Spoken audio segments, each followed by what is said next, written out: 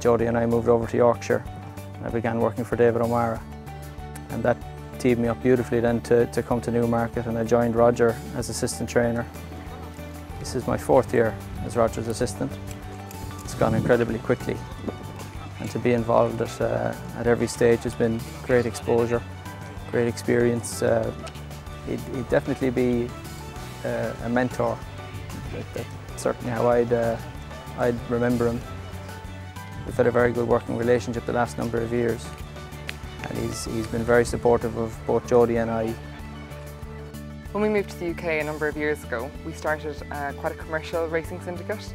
We got some fantastic owners involved, and we bought and sold quite a few horses, and we had some great days out. And I think that's something that I'm really looking forward to bringing back to Curraghbeg.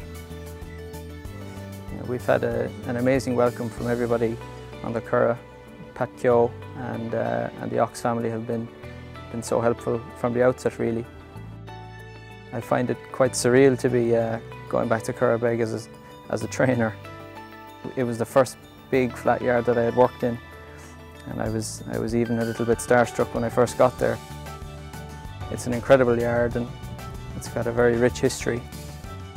The horses that Mr. Oxx has produced there, Sindar, Azamora, Lampshire, and obviously Sea the Stars. It does add to the pressure a little bit.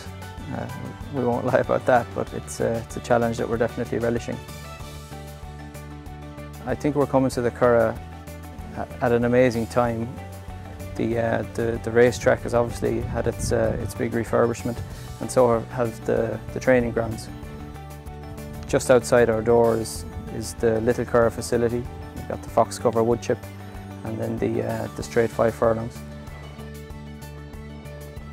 Jodi and I definitely have an international mindset, and we're very aware of the fact that the Irish Maiden is a very well watched race the world over, and we feel that given the clients that we've been speaking to and are hopefully going to come to the Curragh with us, that we should have a chance at every level of Irish racing.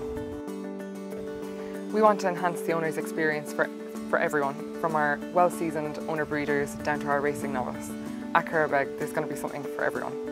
We're really looking forward to it.